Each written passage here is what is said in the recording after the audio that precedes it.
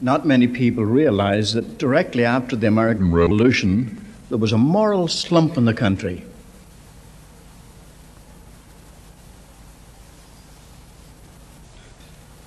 Drunkenness became epidemic. There were reported to be 300,000 drunkards in a population of 5 million. They were burying thousands of them each year. Immorality was gross. There were infidel clubs. Women were afraid to go out for fear of assault. Bank robberies were a daily occurrence. Perhaps the worst conditions were in Kentucky and Tennessee. That was the frontier. Congress discovered that in Kentucky, there had only been one court of justice held in 5 years. They couldn't bring the criminals to justice.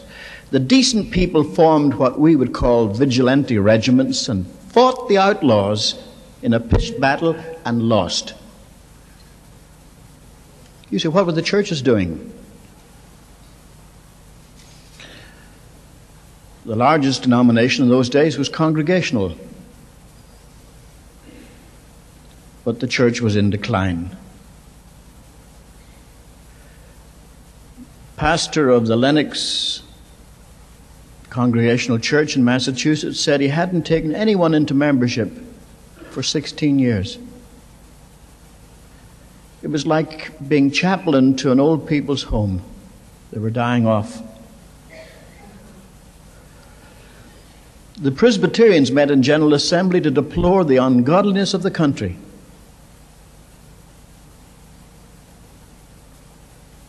The Episcopalians were even worse off. The Bishop of New York, Samuel Provost,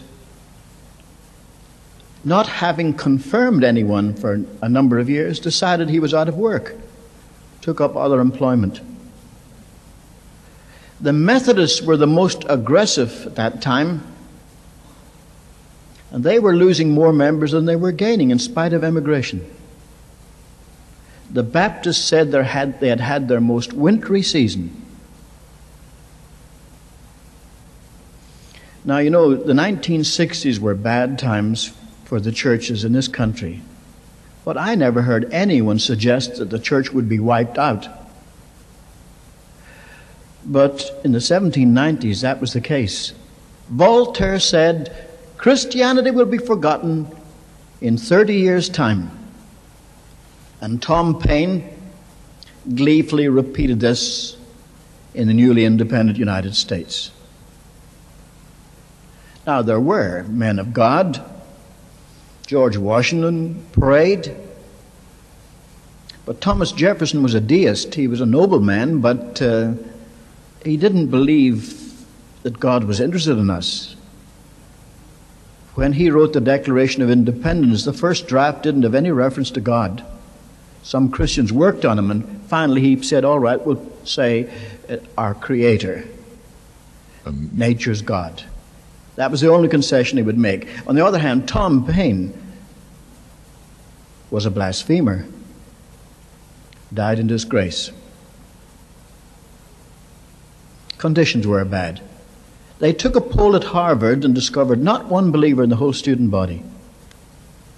At Princeton, a much more evangelical place, there were only 2 believers, and only 5 students who didn't belong to the filthy speech movement of that day.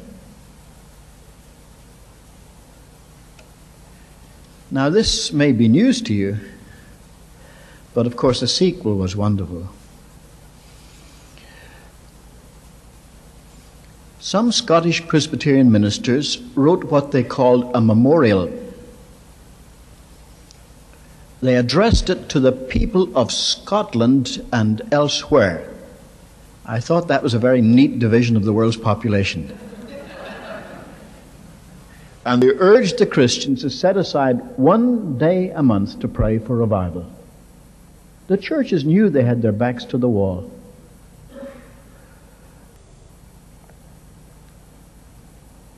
A copy of this was sent to Jonathan Edwards, the great New England theologian, and it deeply moved him. He had seen the earlier revival, 1734, 1740, when Whitefield came. So he wrote a response, and it got longer and longer until finally it was published as a book. My sister writes letters like that. The title of the book, by the way, was A Humble Attempt to Promote Explicit Agreement and Visible Union of All God's People in Extraordinary Prayer for the Revival of Religion and the Extension of Christ's Kingdom according to Scriptural Promise and Prophecies Concerning the Last Days. That was just the title, not the book.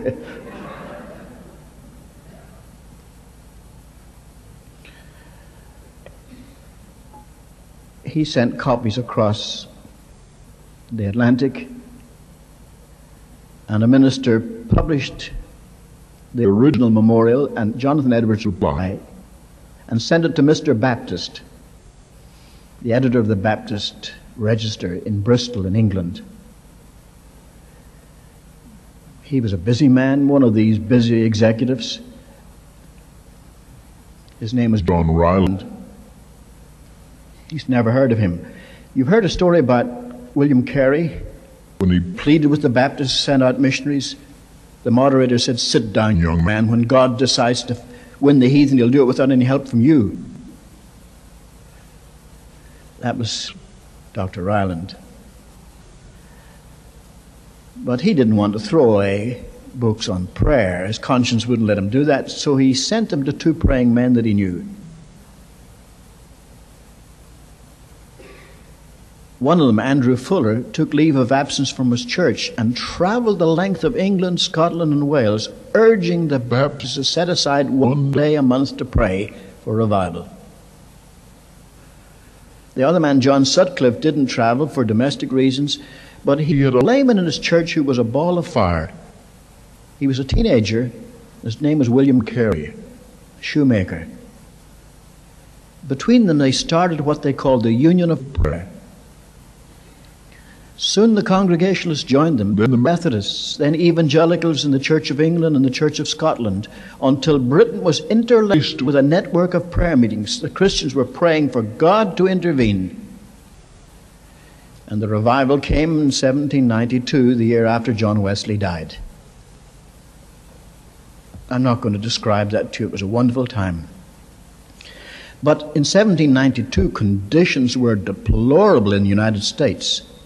1795, a Baptist minister called Isaac Backus in Massachusetts adopted the same idea. He called it a concert of prayer. In other words, let's pray concertedly for revival. And within a short space of time, the revival came. It swept the country. It began in the Connecticut Valley, spread throughout New England, into New York, down into the South. Completely transformed the country. The country was going to the dogs. And yet, after that revival, it completely turned the country around. That was the Second Great Awakening. I'm not going to take any more time. I'm just giving you a little appetizer. You see, the Owens have been singing, "Lord, do it again." What do we want him to do again? Just to bless us? Lord, bless us. It was a Scotsman who prayed, "Lord, bless us, my son John and me, his wife and my wife, just us four." But that's not a prayer. Do you want God to bless us only? What about the rest of the country? We live in terrible days. So we can sing, "Lord, do it again." By the way, I don't know where John Cramp got those books of mine. All my books were out of print. I wrote about 10 of them in the 70s, and he's managed to get one, The Eager Feet, which describes the revivals of 1790s and 1830s. Well, that's just a little appetizer to give you an appetite for what to pray. Now, I wonder how many people here tonight are over the age of 35. I'm not going to ask you to raise your hands. I just want to alert you. Can any of you remember what happened in 1957? How old were you then? See, there's no good asking anyone under 35. They don't remember 1957. Well, I was in Adelaide, Australia, when the Sputnik came over. A satellite with a dog called Laika. Do you remember that? Those of you who are Over 35? We saw that little bright light going straight across the sky. That's what alarmed United States and got her into the space program.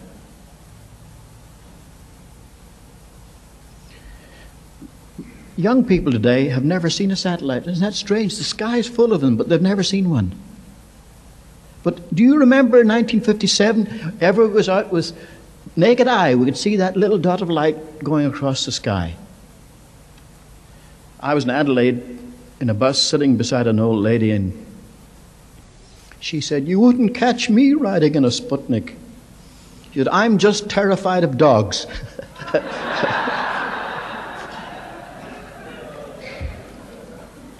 Well, it comes as a great surprise to most of my audiences when I tell them that every human being has his own satellite. Now, you know, there's so many satellites in the sky, we forget the original one, the moon. The moon is the satellite of the earth. You know, the word Sputnik is the word they use. The word Sputnik in Russian means accompanying one. Nik means one. And the moon is the Sputnik of the earth. As I say, most people don't know that every human being has his own Sputnik. A student at UCLA said to me, "Well, we have television in the sitting room and in the den. We've got 2 cars in the garage, but I doubt if we'll ever have a helicopter on the roof, and certainly we'll never have a satellite." But he misunderstood. The New Testament word, I don't know how to understand Greek because I'm giving you the clue, is sunaidesis, accompanying knowledge. The Latin is more familiar, conscientia. Now you've got the idea. The English word is conscience, con with science, knowledge. Everyone has a conscience. I don't think anyone would stand up and contradict me and say, "I don't have a conscience." Every human being has a conscience. But it's a kind of satellite. You say, "This is entirely new to me." All right then, I'm going to ask you some questions. By the way, my little grandson came back from school and he said, "My teacher sure is dumb. She's always asking questions, doesn't know anything." I'm going to ask some questions, but this is what we call the Socratic method. A man puts his shoes on his feet, his watch on his wrist. Where do you keep your conscience? Well, you have one, haven't you? Where do you keep it? He says, "It's part of my mind." Is it? Would you say that the conscience is part of the intellect? Would you say that a student who gets straight A has a better conscience than a poor guy who has to work hard to manage an average C? The answer is no.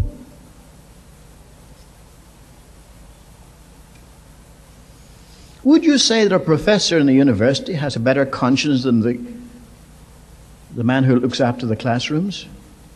No, it's not part of intellect. Well, then, is it part of your will? Would you say a person with a strong will has a better conscience than a person with a weak will? I read an item in the paper, I wonder if you have ever seen it, called Peanuts. Little Lucy Van Pelt held up her 5 fingers and she said, Charlie Brown, these 5 fingers by themselves don't mean very much, but combined into a fist are going to make you do what I want you to do. And Charlie Brown capitulated.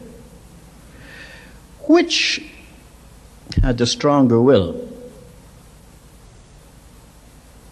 Charlie Brown. No, Lucy. She had the stronger will. But which had the better conscience? Charlie. Conscientious little fellow. In fact, so conscientious sometimes he's afraid to do anything.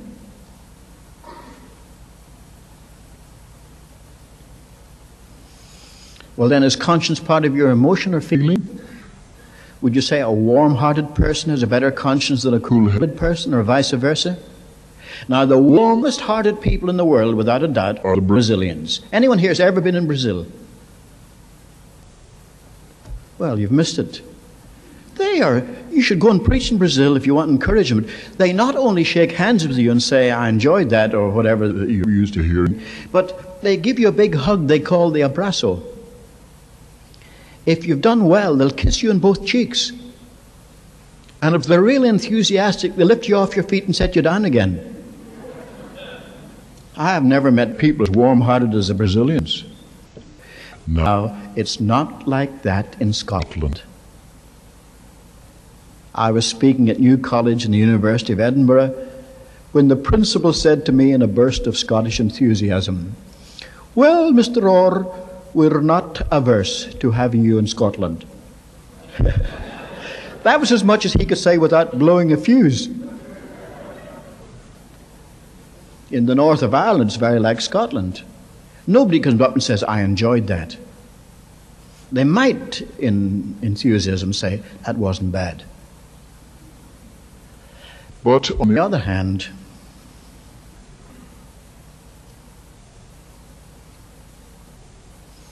I'd rather leave my suitcase in a bus station in Scotland than in Brazil. They're such warm-hearted people, but even though they may swipe your suitcase, the Scots are very honest. Now, you see, it's not part of emotion. It's not part of intellect. It's not part of will. Adolf Hitler had a strong will, but a miserable conscience. On the other hand, Winston Churchill had a strong will, but a pretty good conscience. So you see, what I'm telling you is this, that your conscience is not part of the intellect, not part of the will, not part of the emotion, yet is influenced by your intellect and your will and your emotion. What you think will affect your conscience. What you want to do will affect your conscience. How you feel will affect your conscience. We lived for 36 years about a mile west of UCLA. The university notified the neighbors they'd very much appreciate if American families would invite foreign students for Thanksgiving dinner. Because come Thanksgiving, all the American students take off for home. And they leave a bunch of foreigners rather lonely and wondering what's going on. Now, Thanksgiving is one of the most wholesome of American institutions. However, we decided we'd invite 6. My wife made preparations. We got plenty of turkey and so forth. They all came except a Hindu from India. My wife was a little peeved. She said he might have phoned to say he wasn't coming. I said he was too embarrassed. She said, what is there to be embarrassed about? I said, if he were a conscientious Hindu, he would not come to a Thanksgiving dinner.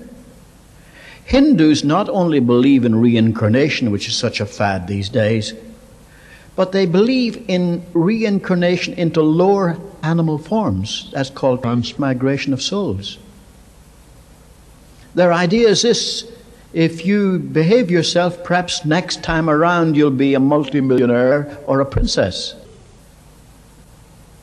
But if you don't behave yourself, you may come back as a cockroach and you get tramped on. So you better behave yourself. That's their religion. No Hindu would come to Thanksgiving dinner. That turkey might be his grandmother. So, you see, his conscience wouldn't let him come to a Thanksgiving dinner. What you think will affect your conscience. A man may say, what you will affect your conscience. A man may say, I'm going to make $1 million and I don't care how I do it. He becomes a rogue. There are such people. So determined, they'll break any rule. They may try to avoid jail. Sometimes they don't escape it. And then as far as emotions concerned, I remember when I was a chaplain in the Air Force, a girl coming to me with tears. She said, Chaplain, I can't help my feelings. I love the guy. I said to her, you have no business loving the guy.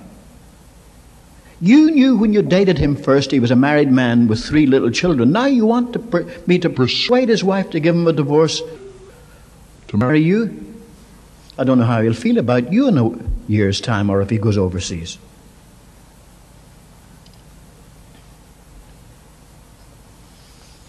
So there's a strange thing.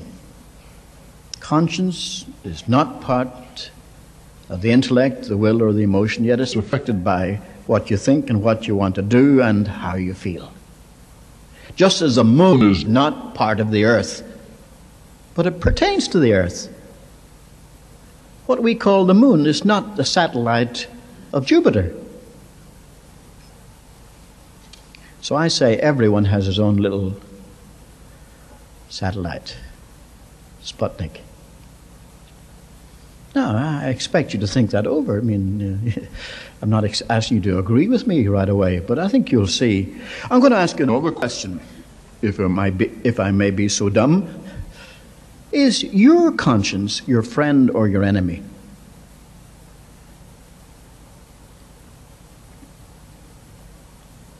And this is quite scriptural. Romans 2:15. Their conscience will either accuse or excuse them. That's what it says. Your conscience can be your friend and it can also be your enemy.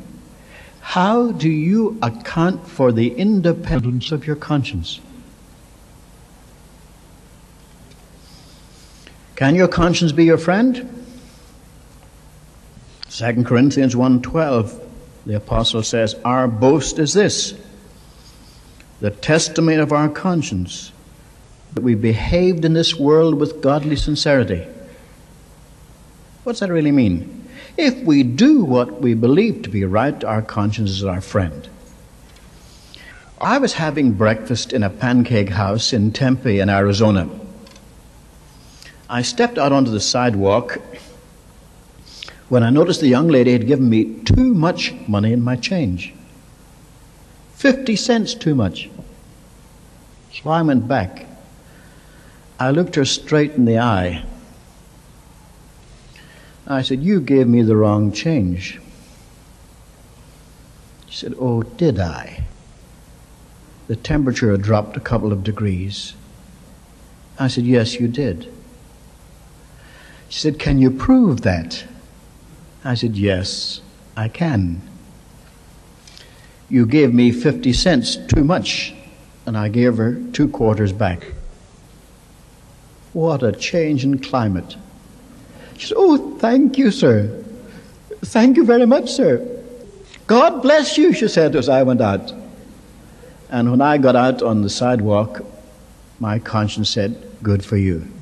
Down in Australia, they would say, good on you. My conscience was my friend. I had done what I thought was the right thing. Have you ever had that experience? Of course you have. But can conscience be your enemy? Surely you know the story of the woman taken in sin. The Pharisees dragged her before the Lord. They weren't interested in justice. They wanted to embarrass him, but they're willing to sacrifice a woman to do it. They said, the law says she should be stoned to death. She was caught in the act. Now what do you say?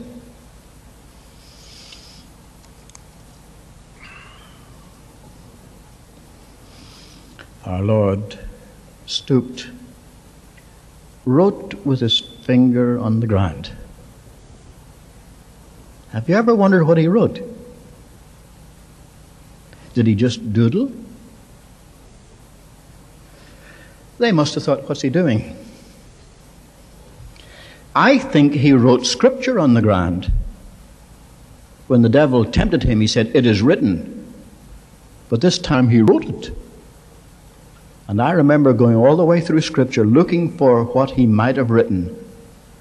This is only speculation, but I think this would certainly suit the circumstances. I think what he wrote on the ground was from the book of Hosea. I will not punish your daughters when they play the prostitute, nor your wives when they commit adultery, for you yourselves are doing the same thing. That's Hosea. If you want to look it up sometime, not now, it's Hosea 4:14. You know, this double standard has been a curse of civilization, that a man can get away for anything and a woman is punished. What happened? He stood up and he said, "Whoever is without sin among you, let him cast the first stone." It was as if our Lord had summoned 100 hornets and said, "Sting these men." They were so busy beating off the stings of their conscience, they forgot all about the woman. They beat a hasty retreat. Have you ever seen anyone running away from bees or angry wasps? And what does the scripture say? Being convicted of their own conscience, they went out one by one. Conscience had become their enemy. Now tell the truth. Has your conscience ever given you a bad time? Well, it's your conscience. Why didn't it take your side? Down in Brazil, there's one of the funny punchline jokes they have. A couple of Brazilians went out hunting jaguars. You know, sometimes they call them tigers. It's one of the cat family, you know. In Brazil, it's called the onça. And one of them shot an onça. But when they're back telling about it, every time he described it, the onça got bigger and bigger and bigger. Until his friend said, "No, just a moment." And the Brazilian other fellow turned on him and said, "Whose friend are you? Are you my friend or are you the tiger's friend?" And you could say to your conscience, "Whose friend are you?" Your conscience can become your enemy.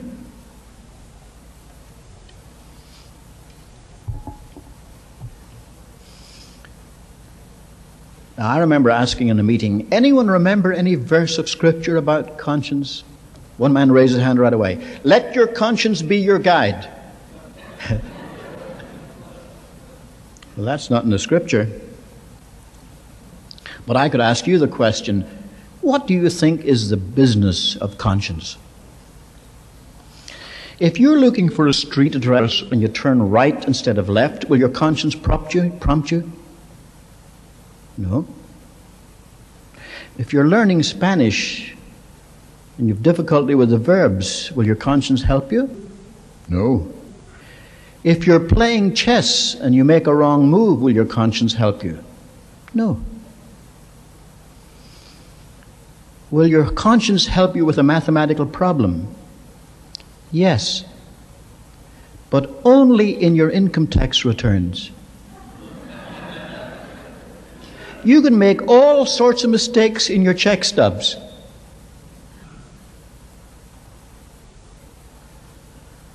Well, I might as well tell the truth. My wife sometimes is quite a job trying to find out why my balance isn't the same as the bank's balance. So she go over all those check stubs. But make a mistake in your own favor on your income tax return and your conscience says, uh-oh. Why is it that conscience not concerned with street directions, learning Spanish, playing chess, or mathematical problems. Because it's not the business of conscience.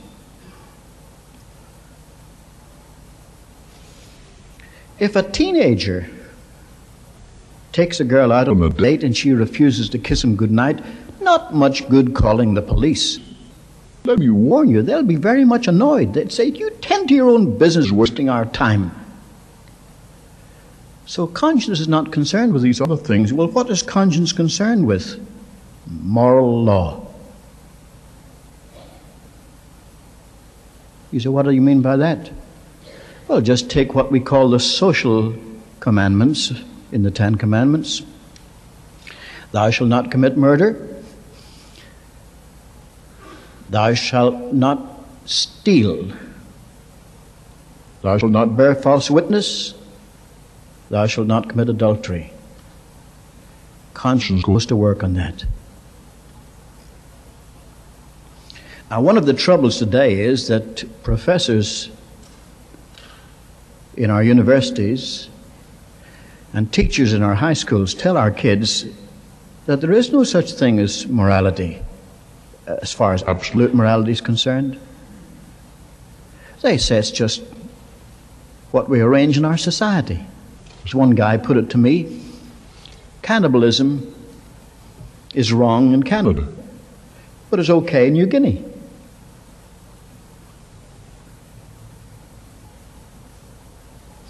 How can I illustrate this? Well, Immanuel Kant, the great German philosopher who was not a Christian, said the test of morality is its universal application. In other words, if it's wrong in Canada, it must be wrong in New Guinea, and vice versa. And if it's not, then it's not a moral question. There's such things as mores. You know, in Argentina, a young man wants to take a girl to a concert. He has to buy 3 tickets. One for himself, one for the girl, one for her grandmother or her aunt, a chaperone that goes along. That's the custom, but it's not a moral question. It would not be immoral to take a girl to a concert without a chaperone. One fellow asked me in university, he says, in certain countries a man can have 4 wives. That's okay for them. It's wrong for us. I said, what do you mean it's wrong for us? Well, it's just okay for them. That's their way of doing things. I said, look, I know Afghanistan. I've traveled in Afghanistan. I remember asking the governor of Herat, one of the provinces, do you have more than one wife? He said, people misunderstand what the prophet taught, the prophet Muhammad. He said a man may have 4 wives if he can afford it, and second, if he can love them equally. He said, I can't afford it, he said, and I don't think I could love 4 women equally. So I'm quite satisfied with the girl I married. But it's the law in Afghanistan. A man may have 4 wives. It's interesting, in South Africa, in the cities, a black man can only have 1 wife, but in the home territories, he may follow the local law and be a polygamist. But I said to the university student, supposing 25% of the men in Afghanistan had 4 wives each, that would use up 100% of all the eligible females in Afghanistan. What would the other 75% do? Would they apply to the United Nations for aid? No. Mathematics teaches monogamy. Now, there have been occasions in history when polygamy was practiced. After the 30 Years' War in Germany, the number of German males was decimated. It meant about 9 women to every man.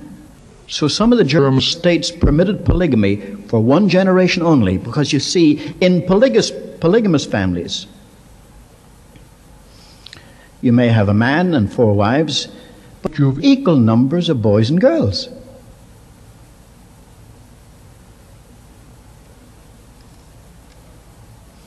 So you see, it makes sense.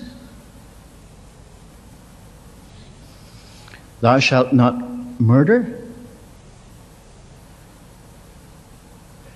There are many more murders in Mexico than in the United States per head population.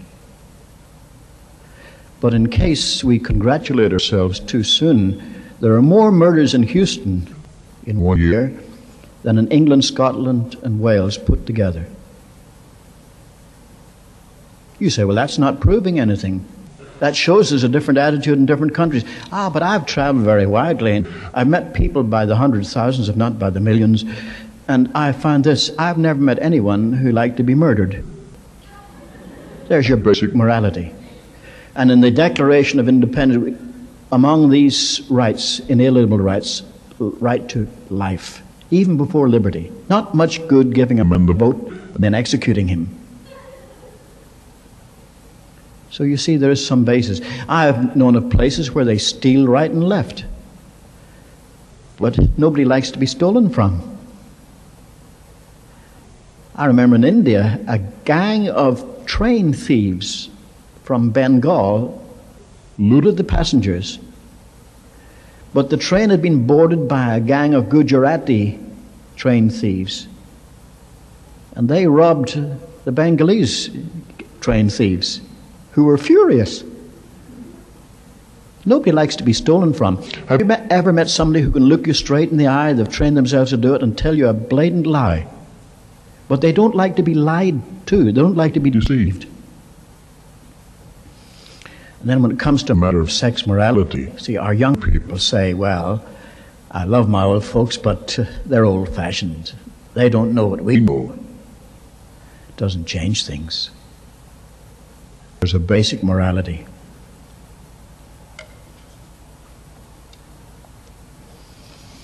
Now, when that man said to me, let your conscience be your guide, I said, you can't always let your conscience be your guide.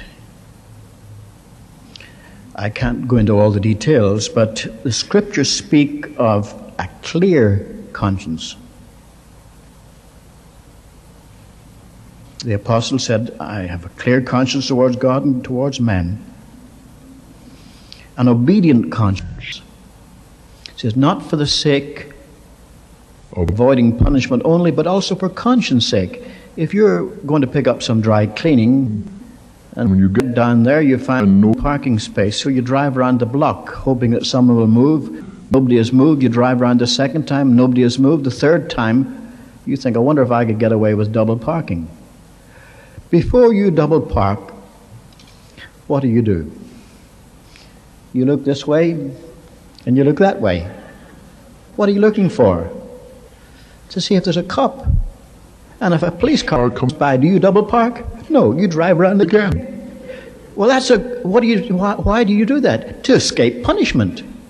That's a good motive.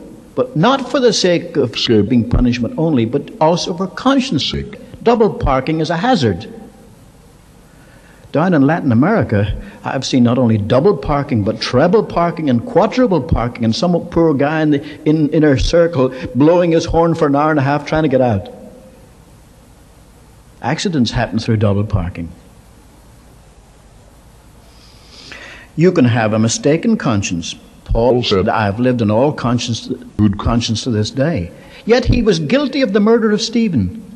He said, I'll take the responsibility. Well, then how did he dare say, I always had a good conscience? He was a conscientious Jew. And the law said that a man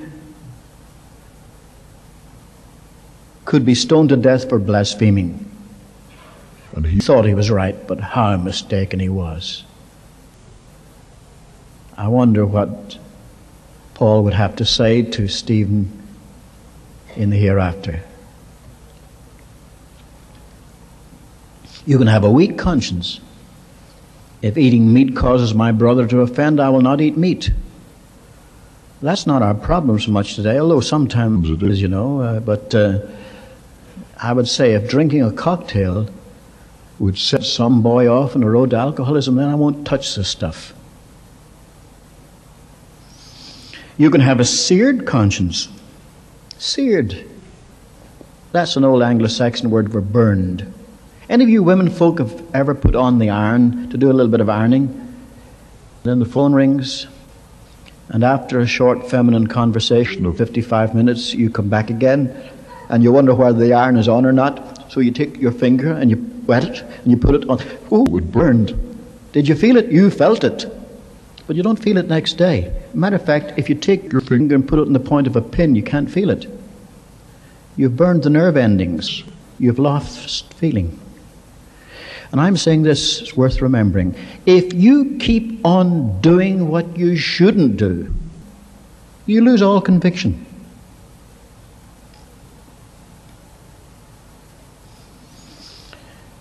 That's one of our problems today. You know, they talk about alternative lifestyles, but they never discuss them, because nature would tell you what's right and what's wrong. The sex relationship was designed by Almighty God. The primary purpose, companionship, primary purpose, companionship and offspring. But what goes today as an alternative lifestyle, Mother Nature abhors. Surely the worst warning of all is the word to Titus, to the pure all things are pure, but to the impure and unbelieving nothing is pure. Their very minds and consciences are defiled. To put it in colloquial English, their minds and consciences are rotten. All the way from a good conscience to a rotten conscience. How could you say, let your conscience be your guide?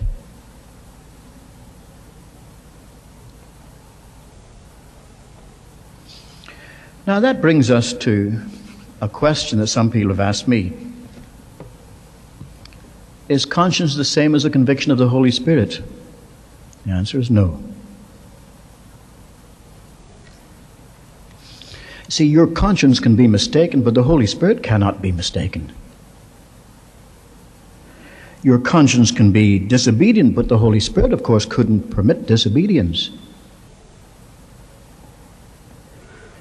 But conscience is the mechanism the Holy Spirit uses to convict you. He'll bring things to your remembrance.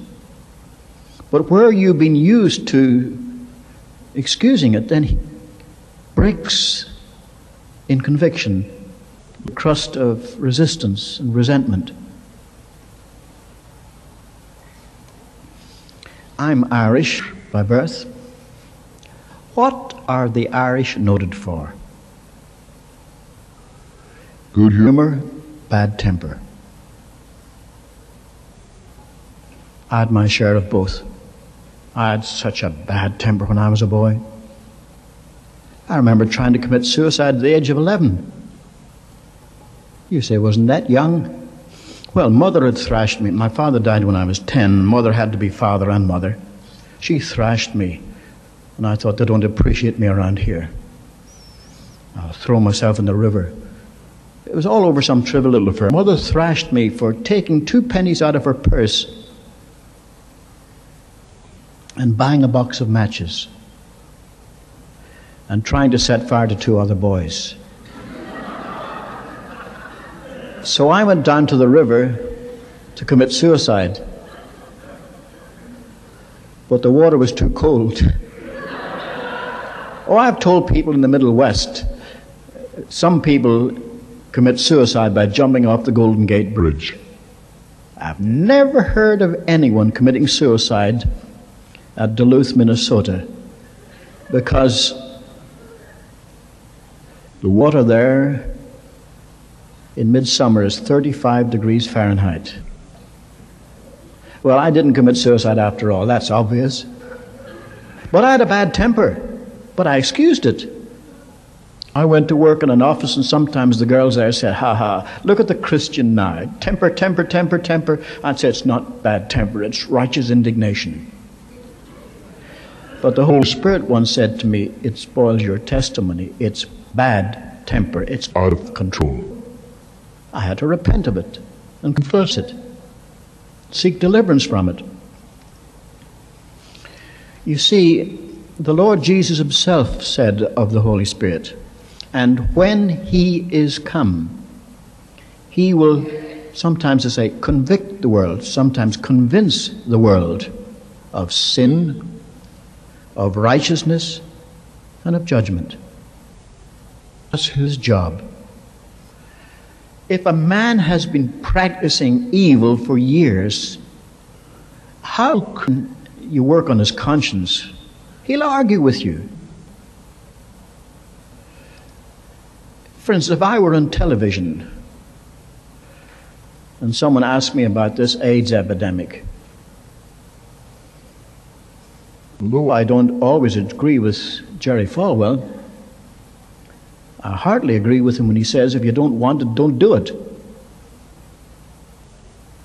But what would my interviewer say to me? "Well, that's your set of values. Doesn't somebody else have a right to have an alternative lifestyle?" But they won't go into the details of it, because if you went into the details of it, you see how wrong it was. But you see, they go to work to defend themselves. If a person is practicing lying in business, for instance, or stealing, or whatever, he makes excuses for himself to live with himself. And it takes the conviction of the Holy Spirit to break through that. This happens on a large scale in times of revival. One of the marks is that the Holy Spirit convinces believers of things wrong in their lives. And then he begins to convict complete outsiders of the wickedness in theirs. That's his work.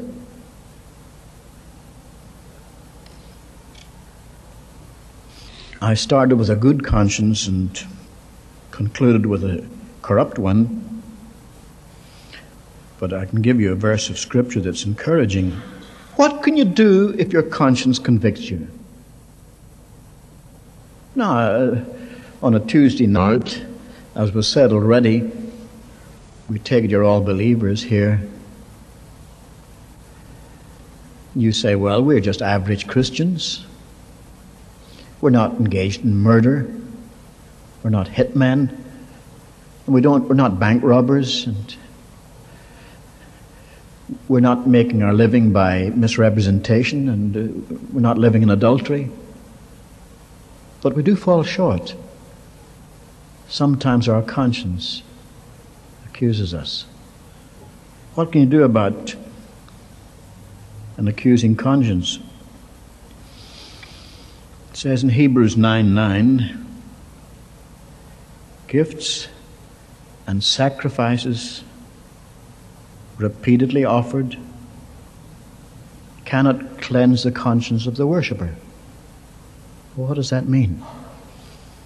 You can join the Boy Scouts and do a good turn every day, but it won't clean your conscience.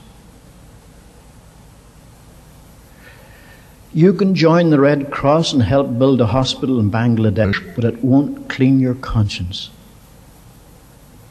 You can join a church and be a heavy tither, but it won't clean your conscience. Then what will? Same chapter. "How much more shall the blood of Christ purify your conscience from dead works?" All that you've been doing has been, I heard the phrase used here, playing church. Unless it's going to work out in your life. Therefore,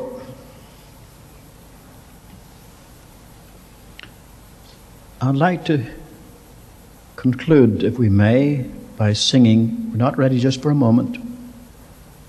The first verse of that hymn, "Search me, O God, and know my heart." He's the only one who can search us. But I'm going to make a proposition to you first.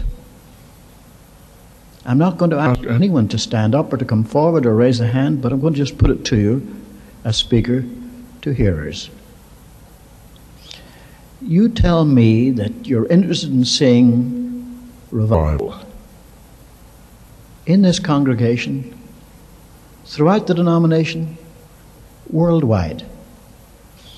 If God should show you something in your life that's not right, are you willing to put it right?